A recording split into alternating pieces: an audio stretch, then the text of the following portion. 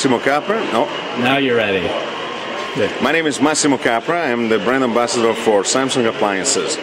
And today I'm here with a brand new oven, the Dual Flex oven, which is really taking my heart because I've been working on it for the last 3 days, and great results. I've achieved great results with that. So let me explain to you how it works. Now we have our range, we have our oven. This oven is a full cavity oven, so the same big size that you can roast a big turkey or a roast beef completely. And but the beautiful thing is that that's oven number one. Now you have two more ovens here. You have an upper oven and a lower oven.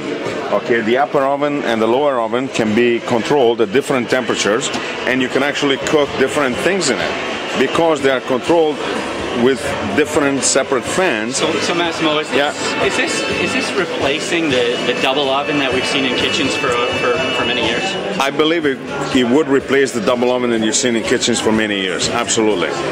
What's the temperature variation on each of the compartments? Okay, the compartments are controlled by two fans. Yeah. There is two fans, one at the top, one at the bottom. If you don't have the dividers, that's a full convection oven. Right. So if you put the divider, only the bottom is convection. The top is a roasting convection. There is a little fan, but it works with the broiler and the fan.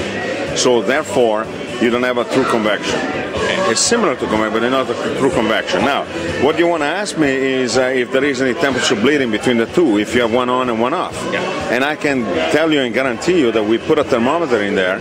We turn one oven on at full blast at the max that it would go at 375, and it up the upper oven totally off, and it wouldn't register on the thermometer.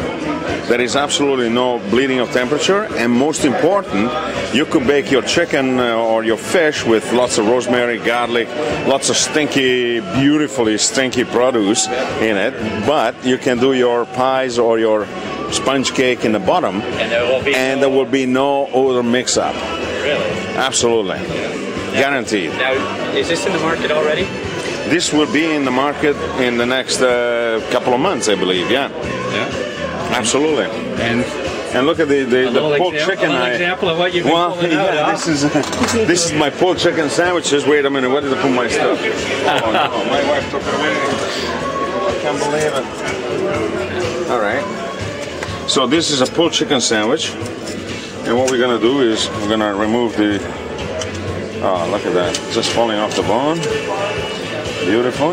I should just shake it. Look how moist this thing is. Now I baked this one here at 375. Feel how crisp the skin is. Just put your microphone right there. Oh yeah. Nice. See that? That is delicious. When you see chicken doing that. Man, I'm putting this chicken in a sandwich, so. Hey John, nice way to get a free meal. Is that directed to you? Is that so? That's pretty good, Eddie. That was a good line. He just said, nice way to get a free meal, Thompson. Massimo, thank you very much. You're very welcome.